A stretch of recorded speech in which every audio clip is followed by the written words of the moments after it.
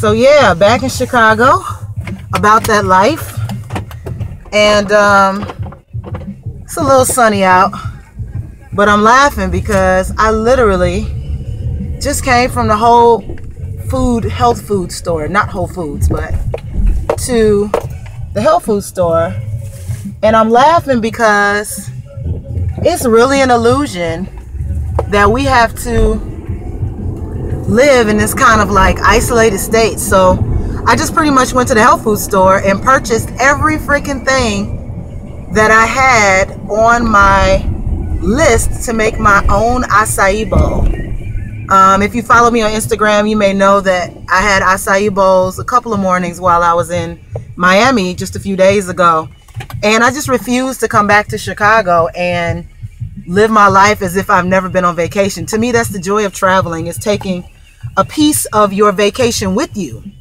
And so as far as I'm concerned, I just had to find myself in that space. Now, what does that mean as it relates to my diet, or, you know, as it relates to what it is that I eat and the seasonal, you know, aspects of it? What it pretty much means to me is just find yourself in a position to have what it is that you need where you are. Make everywhere your home, right? So my home is no different being right here in Chicago as it is being in Miami, as it was being in Bali, as it was being many other places that I've traveled.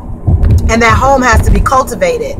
That home is not merely, you know, just this concept or this idea of what it is that's possible, but it's definitely something that you take with you wherever you are. You carry home with you.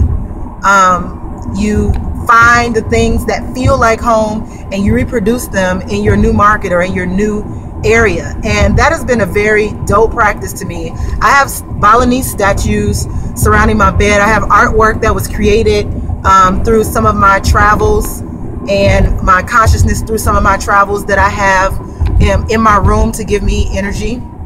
And I definitely find myself in a position of constantly reminding myself where I've been, what it's meant, and how what it's meant has affected me being where I am. Now, I do know for a fact that, you know, Chicago is one of those places that I'm going to have to eventually move on from.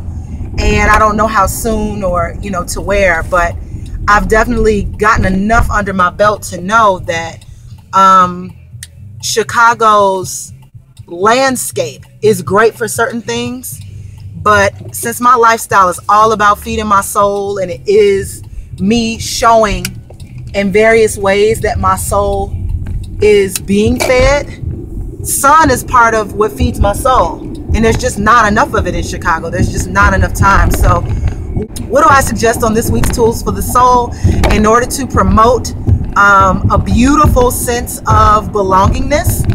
I really suggest that, one, you take a piece of where you've been with you and bring it home. You know, you cultivate home wherever you are.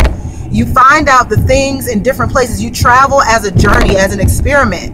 You travel to find out what you're missing, because if we believe in the full principle of Namaste, and we believe that the universe is abundant and big and wide and vast, then there is no separation between, you know, where we go and we connect to where we are and what we connect to. The only difference is environment and circumstances. And since those can be changed, we have to cultivate those and change those as we see fit.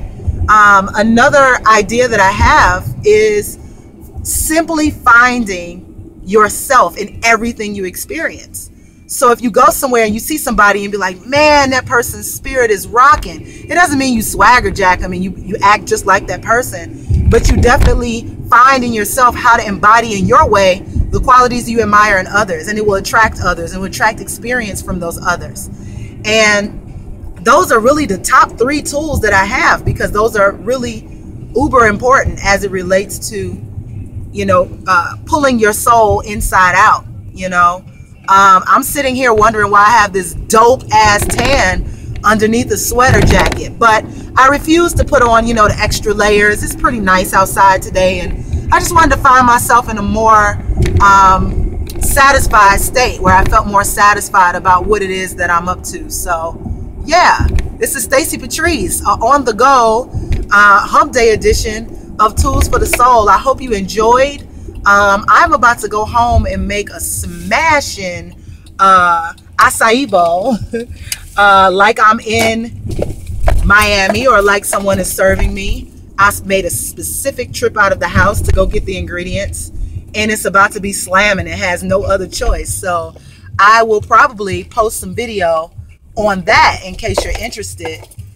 Otherwise, thank you so much for listening today. StacyPatrice.com as always. You are definitely welcome to come forth and share your comments right here underneath this video, and definitely welcome to send me an inbox, send me a message wherever you see fit when you see that things are, you know, in that space. Okay? Thanks again. Peace, love, blessings. Namaste. Ashe. Peace. Love y'all.